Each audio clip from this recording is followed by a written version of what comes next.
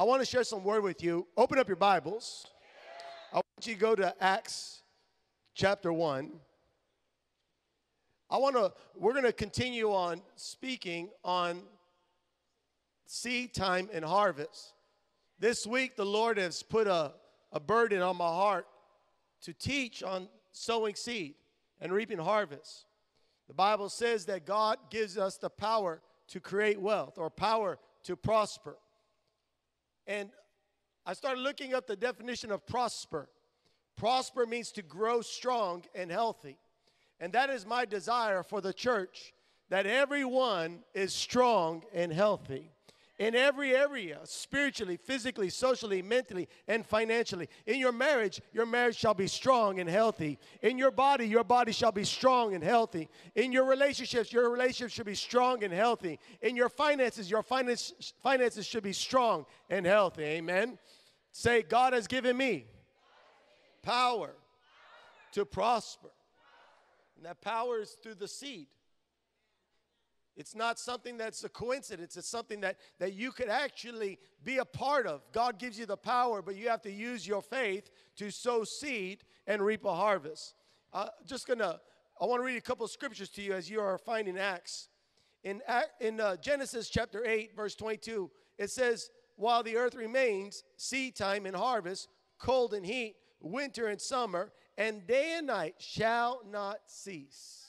That's in Genesis 8:22. So is the earth still existing? So there's seed time and harvest. Everybody say seed time and harvest. You are who you are according to the seeds that were sown into your life and the seeds that you sowed into others. If you sow into your children good things, they will grow up to become good. If you sow bad things into society, society will suffer the consequences. I started thinking about this because we all know people that are in our communities that have done very negative things and hurt others because of their negative actions. I know many times there are people that have done some things that put wounds in the hearts of the people because of something they've done, whether it was something of murder or something of just some bad things that they were a part of that end up hurting others. And I started thinking, if someone controlled by the devil can do so much harm, how much more the men and women of God controlled by the Holy Ghost can do great things, acts of righteousness that be a blessing in our community. Amen. Many of you might remember some of the things that you have done to harm others, but now God has a hold of you, and God is going to use you to be a blesser. Amen. To be a healer. Amen. And so there's seed time and harvest. And this is in every area, in your marriage, in your finances, in your body, in every area. There's a seed time and harvest. You have the power to prosper. No seed, no harvest. You put seed in, there's going to be a harvest. Amen. Hallelujah. I want to read scripture in 2 Corinthians chapter 9, verse 6.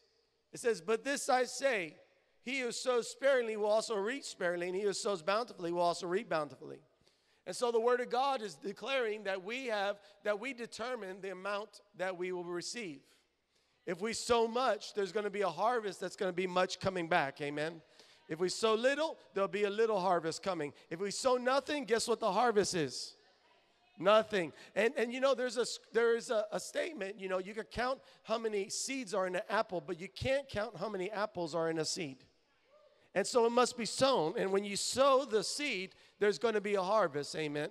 Hallelujah. And so we control the amount that we are going to receive. Amen. Hallelujah. In Galatians 6, verse 7, it says, do not be deceived. God is not mocked. For whatever a man sows, that he will also reap. And so, how many of you want to receive increase in your life? How many of you want to see increase in your finances? Increase in your joy? Increase in your health?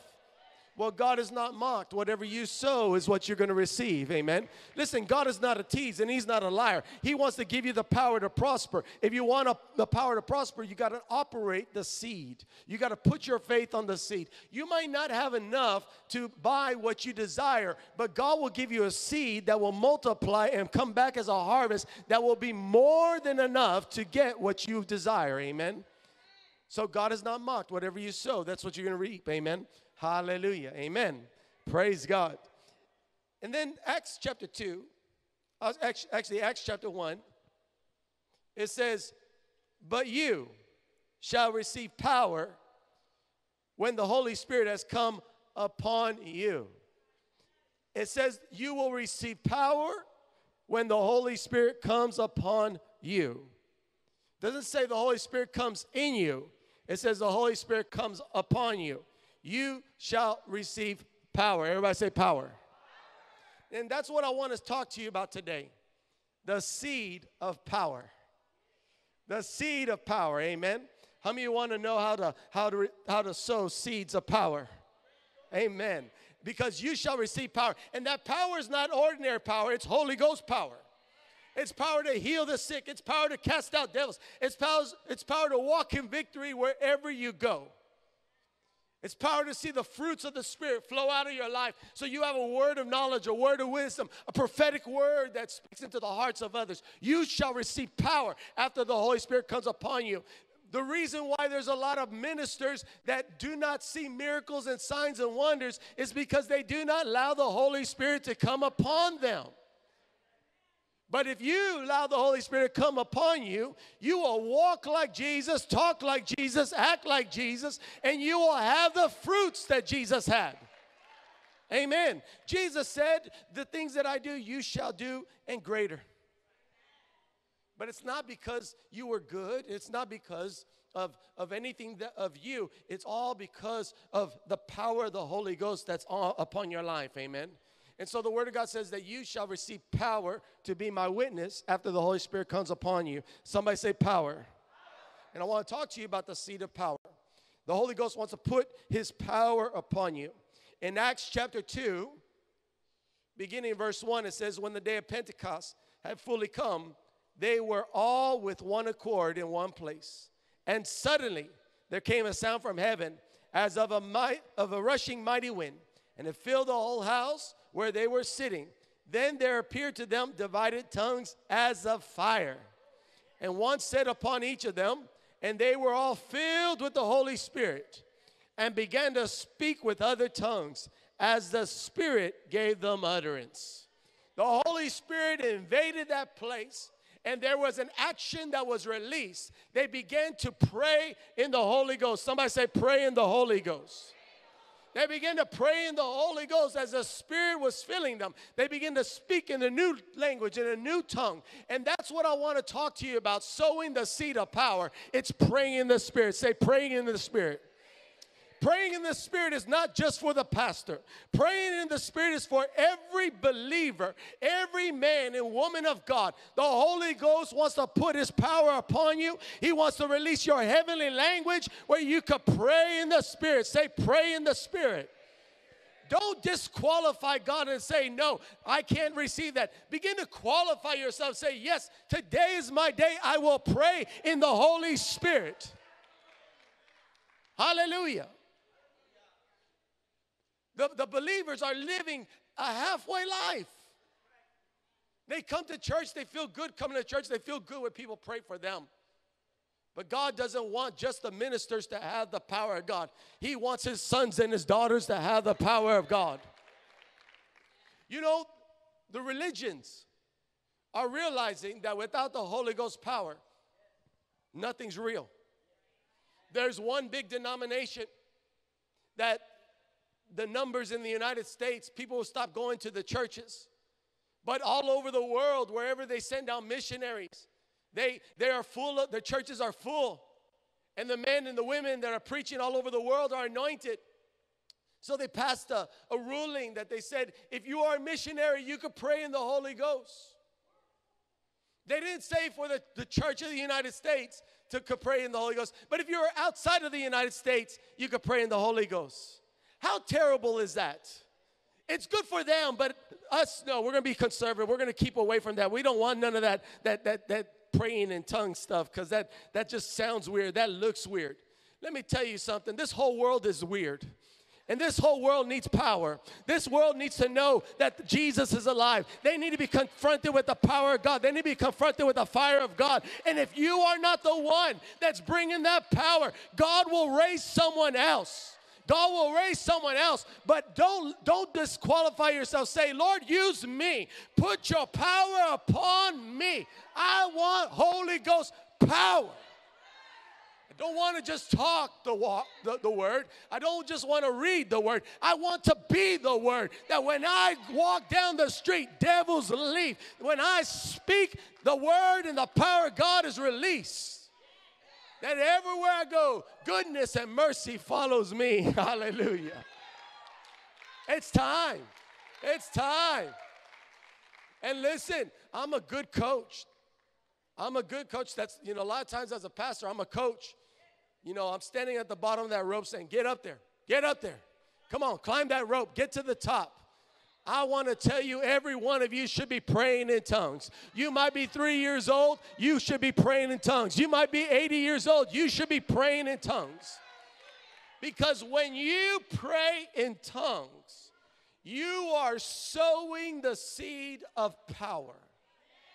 When you pray in tongues, you are edifying yourself. It's just you and God. Listen, when I pray in tongues, I'm not praying over you. I'm praying over myself. It's the Holy Ghost helping me pray. I need help. How many of you need help? Well, the Holy Ghost is your helper. And when you pray in the Holy Ghost, you begin to edify yourself. Where you are weak, He becomes your strength. Where you are lost, He begins to give you the truth. And when you begin to pray in the Holy Ghost, you might be feeling terrible. You might be feeling angry. You might be feeling sad. People might have abused you. People might have rejected you. People might not have even accepted you. But the Holy Ghost is upon you, and your Father has accepted you. When you pray in the Holy Ghost, even if this world has rejected you, heaven has accepted you. When you begin to pray in the Holy Ghost, you get so caught up with heaven. You get so caught up with the Holy Ghost. You become endued with power. That when you pray in the Holy Ghost and you sow the seeds of prayer, when you rise up from that place of prayer, you rise up with power. You rise up with power. I was listening to a testimony of this one man. He was tired of living a life with no power, and he began to focus on prayer. He knew it was available, but he didn't see anybody walking in it.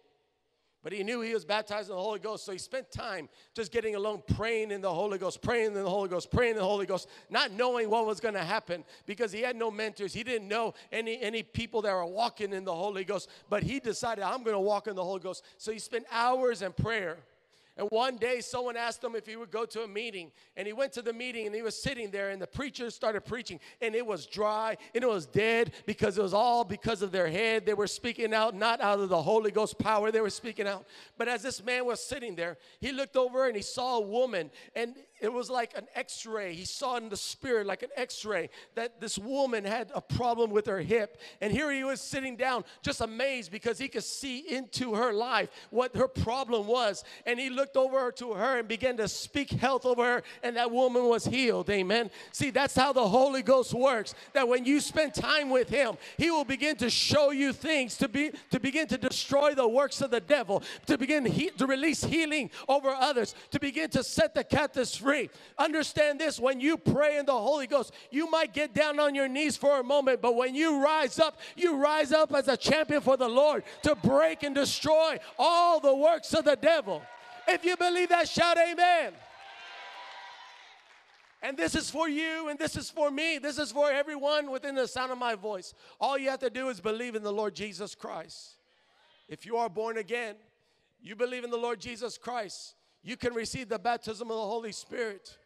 You might say, well, Pastor, I've had many people pray over me for the baptism of the Holy Spirit, and I've never been able to pray in tongues. See, prayer is just it's a sign that you've been baptized. Praying in tongues is the evidence that you've been baptized. Amen. If I took a match and I lit it on fire and then I blew it out and you saw the burnt match, the burnt match is just evidence that fire was there. When you pray in tongues, it's evidence that the Holy Ghost has baptized you. Amen. Hallelujah. I struggled with this. I would think that I had to be extra holy, that I had to do certain things, and I was never baptized with the Holy Ghost. But I got alone one day, and I really needed to receive the baptism of the Holy Ghost, and I was alone in my hotel room, and I didn't know what to do because I really needed to be baptized with the Holy Ghost. So I did what every strong Puerto Rican man would do. I called my mama. My mother answered the phone, and I told her my situation. I said I needed the Holy Ghost. And she said, Kevin, you have the Holy Ghost. You need to just step out in faith, and you will see you'll begin to pray in a new tongue. I hung up the phone, and I talked to God. I said, God, my mother says I'm baptized with the Holy Ghost. And so right now, by faith, I accept it in Jesus' name. And then I began to make up words. I knew I was making up words. I began to say, ba, ba, do, do, dee, dee, da, da, untie my bow tie, who stole my humbug? And I was just making up words. But I said, I'm by myself in this hotel room. I'm just going to keep going. I'm going to keep going. I want God to see my faith. I'm not going to be like the rest of the disciples dry in the boat. I'm going to walk on the water with Jesus. Even if I fall down, I'm going to get back up. I'm going to keep on trusting God. And I kept on speaking, ba-ba, do-do, dee-dee, da-da, do-do. But as I was speaking, the Holy Ghost began to help me. And I was there, ba-ba, do-do, shodo-bo-to-do. That was different. That was different. My inner man started feeling like it was lifting up. It was coming alive. And I said, can I do that again? I was like, wow, this is amazing. And I kept on going. I said, wow, my tongue was like a machine gun. I wonder, can I go slow? Can I go faster? I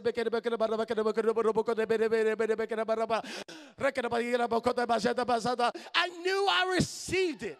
After I had prayed, I knew I received it. After I received the baptism of the Holy Ghost, I prayed in tongues all night. When I woke up in the morning, instead of me running away from the devil, I began to look for him. Where are you, devil? I'm ready to heal the sick. I'm ready to cast out devils. I'm ready to preach the gospel. Your life will change when you sow the seed of prayer. Prayer produces power. Every one of you should be baptized in the Holy Ghost. Look at me, men of God, women of God, those that are watching online. You should be baptized with the Holy Ghost. Don't let anyone keep you back from the Holy Spirit. The Spirit of God is here. Jesus said, I must go, but I'm sending you another, and that's the Holy Ghost. Why would you keep yourself away from the Holy Ghost? Get rid of your religion. Get rid of your tradition. Step on into the power of God through the Holy Ghost. I want everyone to stand up on your feet. I've preached it. I've demonstrated it. Now it's time for you to receive the Holy Ghost and receive the baptism of the Holy Ghost with the evidence of speaking in tongues. If you are already baptized in the Holy Ghost, this morning you're going to receive a fresh filling in Jesus' name. I want everyone to put your hand on your belly. Oh, yes, this is real. Oh, yes, you're going to get it. Someone says, they just invited me to church. I didn't know where I was going to. Oh, you're going to get more than what you bargained for. Amen. You're not going to be the same in Jesus' name. I want you to close your eyes and say this prayer with me. Say, Lord Jesus, I believe in you. Forgive me of all my sins. Come inside my heart. Be my Lord and Savior. Holy Spirit, fill me. Thank you, Lord, for my salvation. I believe I'm a son of God. Right now, I believe in the baptism of the Holy Ghost. Jesus, you promised to send the Holy Spirit. Holy Spirit, come upon me. Baptize me with power and evidence of speaking in tongues. I believe I will speak in my heavenly language. And by faith, I will speak now. In Jesus' mighty name. Now just begin to pray in the Holy Ghost, everyone. Come on, church, lift up your voice before God.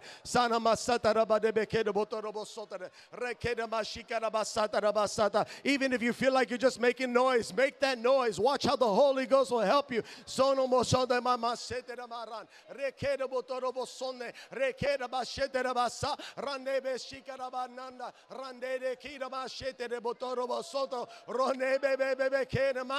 The children are receiving the baptism of the Holy Ghost this morning. The older are receiving the baptism of the Holy Ghost this morning. Receive right now in Jesus' name. Keep on praying.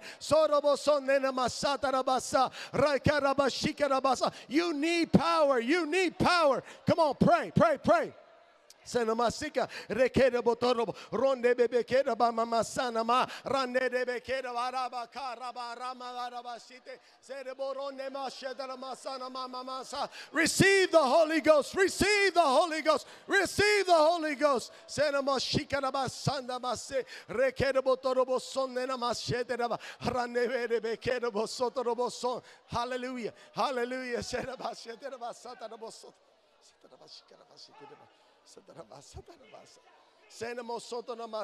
You will never be the same again. You will never be the same again. You will never be the same again in Jesus' name. In Jesus' name. In Jesus' name. Hallelujah. Hallelujah. Hallelujah.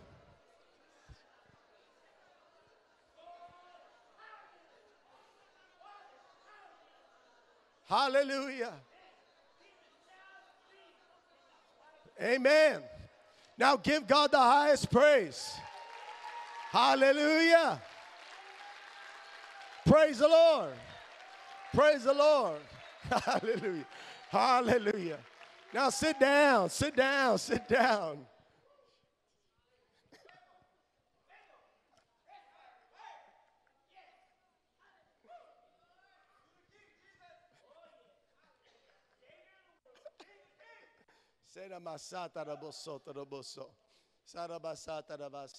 Some of you are going to be all service just praying in tongues. It's okay. You're not weird. You're welcome. Amen. Hallelujah. Praise God. Praise God. Now you need to work on your gift. You have to work on that Holy Spirit prayer. Amen. When you go home, you get alone with God. You lock yourself in the room and just say, I'm going to have an encounter with God. I'm going to pray in the Holy Ghost. Amen. And watch how when you rise up, you're going to see things different. The fruits of the Spirit are going to begin to operate in your life. And you're going to walk in the authority and the power of God forever in Jesus' name. If you believe that, give God the loudest praise. Amen. Hallelujah.